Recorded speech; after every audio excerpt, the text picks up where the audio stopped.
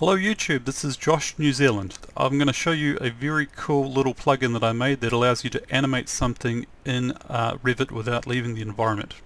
So check it out. I'm in a 3D view in Revit. I want you to pay attention to that chair, and that is a very smooth 24 frame animation that does not require any fancy software installations or licenses, and it's available right now on GitHub. I'm going to show you how to get at it and explain to you the code behind it, how it all works. But first I'm going to just show you a couple of features of it. That's a perfect interpolation. If I rotate the departure platform there, you see the chair rotating along with it. If I throw it up over there, you'll see the chair will rotate, but only partially, because it rotates in proportion to its distance to platform A. And if I can rehost that platform anywhere at all, and it will understand where it is and fly to that position. So it is a perfect interpolation between any two transforms in any position or orientation. Okay, cool. This tutorial is for coders, and I hope you enjoy it. Please drop me a like, smash that like button, it really helps with the YouTube algorithm. But now I'm going to uninstall that plugin. I'm going to install it from scratch and show you how the steps involved to how to get at it. This plugin was originally developed for a lab in Sydney, BILT conference, which was meant to take place in June of 2020. But according to COVID-19, that was all cancelled, and will not have the opportunity until next year in September, but it will still be in Sydney. Cool. On Google, type in GitHub and transform Josh.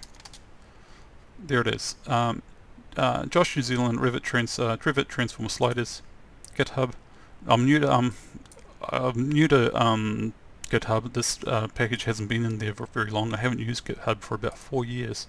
I wasn't aware that there was an extension you could install for Visual Studio that sort of allows you to update GitHub pretty much with a click of the mouse, and it's super cool. So I'll be using it in the future. It's only 11.2 megabytes, and it takes no time at all to install. Away it goes. This will not work on any version of Revit earlier than 2019 because it uses a family that was initiated in 2019. Therefore, it will not work onto Revit 2018. I am sorry. The first thing we're going to do is draw a few entities on the construction template. So when we go new for new project, we will choose construction template, then draw one floor, then draw 4 walls, and that's all the geometric modeling we'll be doing.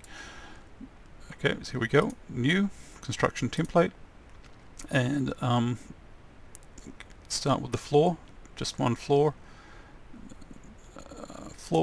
draw a rectangle, pan back a bit, there we go, done. Now walls, rectangle, and that'll draw 4 walls, bang, done. Now go to 3D view.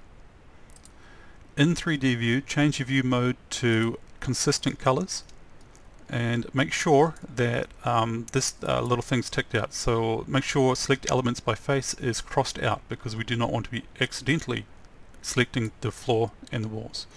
So there's the tab for the plugin, C# Pen 2. It's called Transform Sliders, and that's the dialog box that comes up. It's a whole bunch of sliders that changes the transform. So let's the first button on the top left there is called Place AGM, that stands for Adaptive Generic Model. If I place that right there, you'll see that it is a generic model with a reference point that you can select independently, and a chair on it. Now that chair is taken just from the default pre-installed libraries that come with Revit.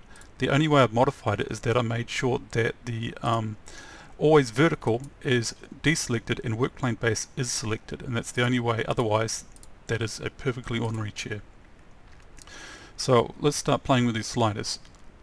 X, stage 1, moving, easy coding. Let's transform that in the x-axis. Check it out. It's a very smooth animation effect in the x-axis according to that slider.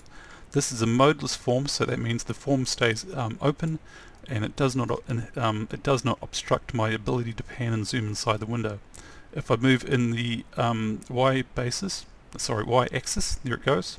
The chair moves in the y-axis, and in the z, there it goes in the z-axis, moving up and down. That's easy stuff so far. Stage 2 is still easy, but it's a little harder. And we're going to start rotating the chair according to the 3 bases. Now check that out there. That's the transform itself, and it consists of an origin and basis x, basis y, basis z. If I start rotating this with the basis x set to the normal, you'll see that the chair moves forward and backwards. And if you look at these numbers, you'll see that the basis x stays the same because it's the normal, and you'll see the other 2 bases changing. If I rotate it in the y basis normal, like this, you'll see the chair moves from side to side. That's a side to side rotation in the y basis normal, and in the z basis normal, that's round and round. Play with these sliders, you'll start to understand how the transforms work. So that's forward and back, side to side, and round. That's the way I think of it, and it's very simple. It's very simple, but you don't really understand something until you can manipulate it. So I've achieved that with stage 3 interpolation. Very difficult. Well, it was for me. It took me 120 hours to do the code behind here, and I'm going to show you it in a minute. But first we need to place a couple of platforms to represent the departure platform. So that's platform AGM-A, then platform AGM-B. AGM stands for Adaptive Generic Model. I think we'll place AGM-B right here on the floor, not on the wall. We'll just start with something simple, just on the floor, and we'll start using the interpolate slider back and forth. Now that is an interpolation, but nothing fancy happening there because it's not changing its orientation. Really, to do the coding behind that kind of animation, you sort of just take one point, take the difference of these 2 points and divide it by 24 for a 24 frame animation. But check out what happens if I just move B a little further away and I start rotating platform B. You'll see that the chair rotates, but it doesn't rotate in perfect synchronicity. If I interpolate it to 90% of B, that's 90% of the way to platform B, you'll see that the chair does almost rotate in perfect synchronicity.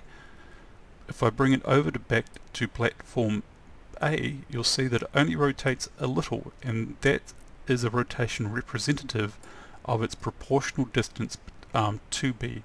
So that's 10% of the way to B. That means it only rotates. That means it only rotates 10% as much when I rotate platform B. Now, so that's half of the interpolation. The other half is changing in the Z basis. So if I place platform B up here on the wall, we want to see it change in the Z basis as well as rotate. You'll see that happening. I'll just run through the cycle animation there, and it cycles through.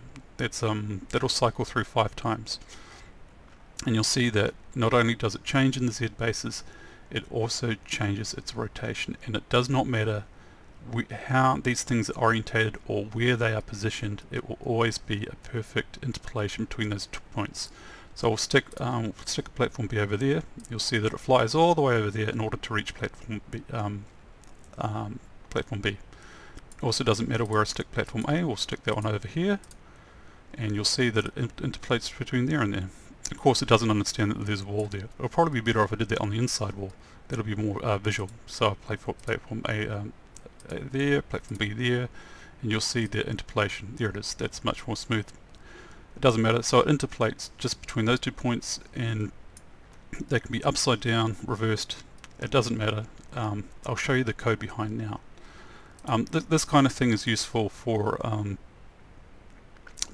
movement of large bodies like cranes and lifts, and if you don't want to leave your Revit environment in order to understand how objects are moving, this is a tool that could be used for that, because you can, all the other tools like 3ds Max and Navisworks and Synchro all have animation tools, but it requires you to leave the Revit environment. Revit is my tool. I want to stay with Revit, and I want to take learnings from an animation and design author right there and then without having to export something, re-import something, I want to learn from it right there and then.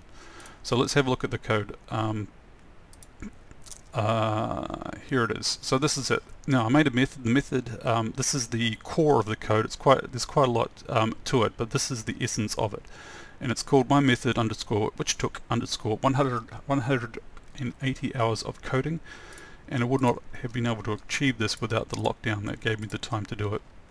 The essence, it's about done in stages 4. So you take the destination to departure platform transforms there and there, and extract the remove the Z basis from it in order to get a flattened rotation. So step 1 is the extraction. Step 2 is getting the rotation from the flattened transform. So if we remove the Z basis from the transform, we can now get a rotation that represents the rotation of the XY axis. So there it is, there and there, of the two platforms.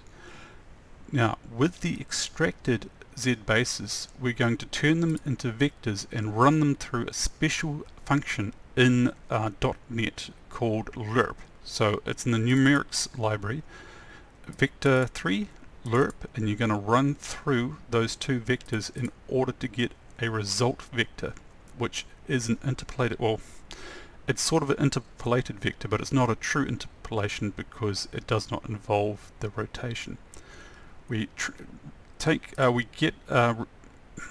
that vector, the resulting vector, into another transform, and we combine it with the recombination of the rotations up here. So we take the two rotations and recombine them according to their point in the frame rate. So that my float is the frame rate, and that's the proportion of to which they are represented for each of the rotations, and gives you a resulting rotation, which is then combined over here to make a transform, and that transform is also run through another transform, and that gives you a resulting transform. It's quite a bit. It's hard to explain, but it's all here, and I certainly need your help commenting it up. So please drop me a few comments if I can explain it better in the future. I'd certainly appreciate it. So that's it, and I hope that I can get some good feedback on this, and see if there's potential to develop it further into something that moves more than just a damn chair. Anyway, it's a proof of concept. It is a proof of concept. Thank you for your time. Please drop me a like, and I'm looking forward to hearing from you.